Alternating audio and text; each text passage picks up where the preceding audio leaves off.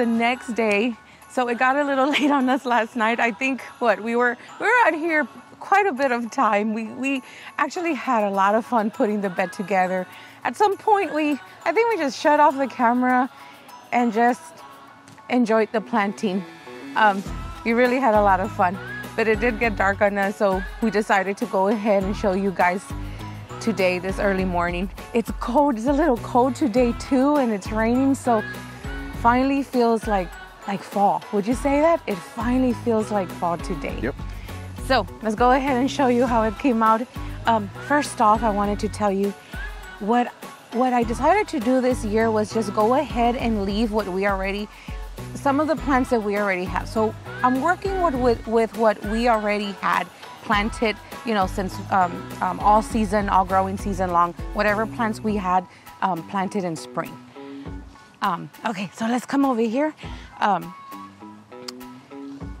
So we did get some of those straw flowers that I keep talking about so much. Some of them are gonna have to start getting pinched off, but there's new buds coming out already.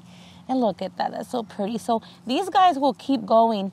The cold temperatures won't hurt them at all. We're actually getting cold temperatures at night. We had a couple of freeze cold nights in the 30s, would you say? Mm-hmm. They were in the 30s. So that's why we held back on planting these, the plants that we have got from the garden center. When y'all saw the tour of us going, we waited, a whole week? Yeah. A whole week without planting them because of that reason. So some of the plants are looking a little rough, but it's okay. We're gonna have wonderful weather. Hopefully it stays like that, a little bit warmer, so the plants will still be doing something.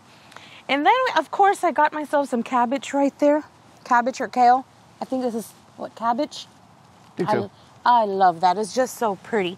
Ambrose his herbs are still going. We still have some strawberries producing there.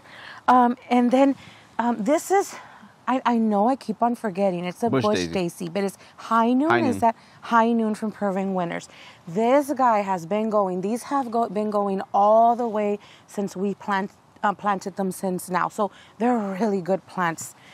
Now you got here, it's a kale. I had to go with these this year. I love the color of the purple. I wanted them to be against the hydrangeas. They already have that brown, a little bit of pink, but more of the brown look here in zone 7B. This is what they look like around this time for us. We do get that little bit of pink. Once in a while, they stay really pink.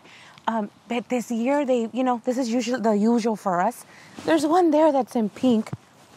I was telling Ambrose how I wish that they would breed them to bloom a little later, the panicle hydrangeas, so people with warmer climates can get that color, that pink color through the end of the seasons. Okay, and then I went ahead and left Jazzberry Supertunia right there. That one's still looking good. I'm leaving it there. Ambrose did pull out some of them already from here. So I went and filled in with kale that have almost the same color, because I'm leaving the Supertunias that are still going in the containers from the front, from down the stairs. So it'll still go. It still has that color like the Jazzberry. And then look at this guy. I didn't put this one in here. We've been growing the Salvia, which is Rock and Playing the Blues. This one is just beautiful. It's been doing amazing, and it's actually branching out and putting a lot more growth. So what I'm doing is I love the way how it looks all messy and tangly, and I'm leaving it like that so it can mingle with all the other colors that we put in here. And then here is the Rebecca. We went ahead and got 3 Rebecca's. One is not looking that great, so I'll be showing you towards the end of the bed. And then we did bring some marigolds. I try to find little spaces for them. I have here a celosia. This is, I'm not sure if you just call it a brain. It's a brain celosia. A brain celosia. The girls love this one. One of my daughters picked that one up. And then the one and only that I've been loving so much through the whole season is the El Brido Colia, still going. I really thought this guy was going to be gone because it got so cold at night. But here we still have him going on. Some of it is looking rough, but it's still holding up. I did cut back some of the flowers. I did let them set flower towards the end of the season. it's starting to put more flower. It was feeding the hummingbirds like crazy. So that's the only reason, I do love the way it looks. It had little purple flowers and the hummingbirds love it. So, and I didn't mention the reason I wanted to go ahead and get Rebecca is because we had some major gaps showing. So I wanted to go ahead and fill those little gaps around in the front bed. Hopefully they still spread, put on more, bush up a little bit more for us. And then still have some, look who we're missing, the Japanese anemone. So this right here is it falling in love? Fall in love sweetly. Isn't that beautiful? So this Japanese anemone blooms in fall. And the tag says it's a proven winter's anemone. So the tag says it blooms early fall. I wasn't going to get it because, if it only pushes out blooms for just early fall, I was thinking, well, it's not going to do a lot for us. But then I told myself, being a perennial, I can go ahead and dig it out and take it with us when it's time to move and enjoy it somewhere else anyways.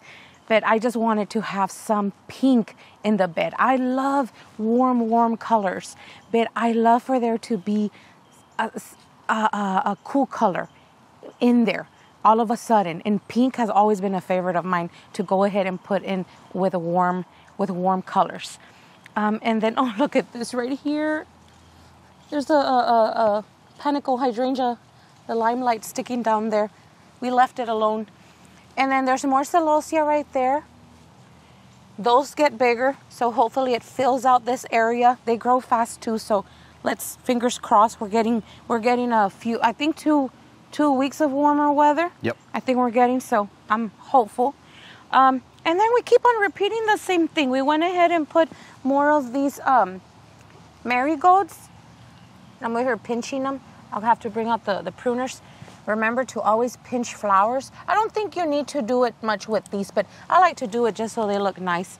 Another Japanese anemone right there, and this guy is good to fill in those gaps. So I had to squeeze another one right there. Oh, we did put some mums. There's one there, and there's one on the other side. I went ahead and grabbed a small mum because I couldn't fit the big ones in here, but I did want to have a little bit of mum. So we went with the what color is that? Like an orange rusty? It's a bronze. Like a bronze color, so it's really pretty. So then there's that Rebecca that just doesn't look good. So I had to go back to the nursery because I forgot the third Rebecca, and I never paid attention that I got a different type of Rebecca till we got home and we were planting. I told Ambrose, my goodness, the foliage on this one is so pretty.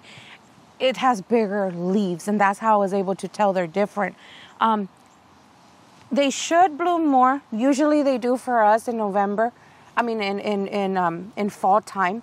I have to just cut it back. But if you guys already have them planted, you can leave it you can actually leave the seed pots so it can spread more for the coming year, or to feed the birds. I wanted to do a little bit more blooming. I'm gonna cross my fingers and hope that it does it. Usually it does. We've had Rebecca's before in containers, and they've done amazing all the way through November. This year, though, I gotta say, it's been really weird, the weather. And I don't think just for us, it's been everywhere. We started off with a very cold spring. Yep. Winter it didn't want to leave. And then we just had very cool weather. Summer had very strange weather here. It was very cool. And it seems that every year that we've been here has just been getting cooler and cooler and cooler. Yeah. And now it just seems that winter wants to make its way really quickly. So we're going ahead and just planting anyways because it's our first time doing a fall planting in this bed. That's why we went ahead and still did it.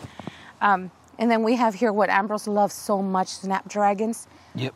I think I was going to tell Ambrose, I was going to tell you, I think we have one more left. I think I'm going to go ahead and put it in there.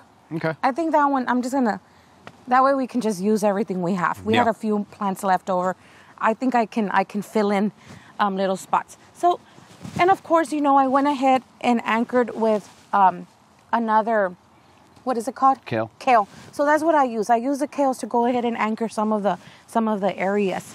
So the whole point of this is sometimes, you know, it's okay to use what you already have and go ahead and squeeze in a little bit of fall color if you want to. You know, I usually don't decorate with much of fall decor. I love to use plants. I love to have the garden say it's fall. I don't know why. That's just something for me so beautiful to see. And this is my favorite season. I just wanted to go ahead and show you guys that if you have plants that are still looking good and but you don't have the color of fall, you can go ahead and squeeze it in still. You don't even have to plant the actual plants in the ground either. If you have a bed like this, you could just go ahead and right now in garden centers they actually have like, what is it, like Rebecca's or grasses, with mums already together. They have them in containers, and they start to get cheaper as you know, as it's getting fall is getting farther along.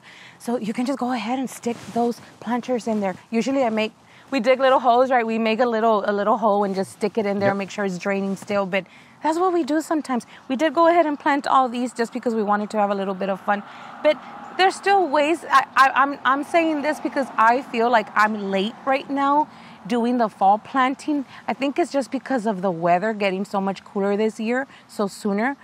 But we still wanted to have our little fun. Did you have fun? Yeah, it was good. Putting this together? Yep. Yeah. We have the urns to do up top, and just the kids did want to do a little bit of Halloween decor. We'll go ahead and do that today. That's what we're going to do. Probably pick out a few mums. We'll see what we do just to decorate the top. Okay, guys, so that's all I wanted to go ahead and show you. We're just super excited because it's our last, like I said, our last fall planting in this front bed. We will go ahead and I think we have another video to show them pretty soon, right? Yep. It's about a rose, so I'm excited about that one. Yep. Okay, we'll go ahead and leave it here and we will see you later. Bye.